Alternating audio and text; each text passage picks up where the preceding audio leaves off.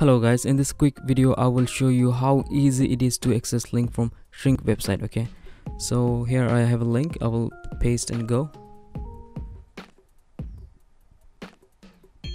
Alright guys, so when the web page loads up, do not click on any of these links. Okay, just ignore all these pop-ups. These are basically ads.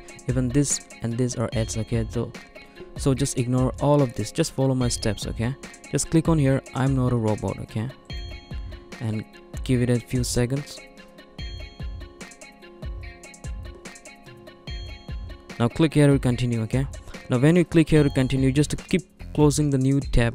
It loads up. Okay, because we don't need that. You have to keep repeating this process till this original tab loads up. Okay, like this.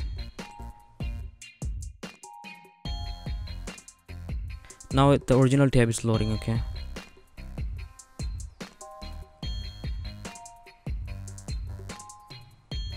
when the page loads up, you have to wait for 5 seconds.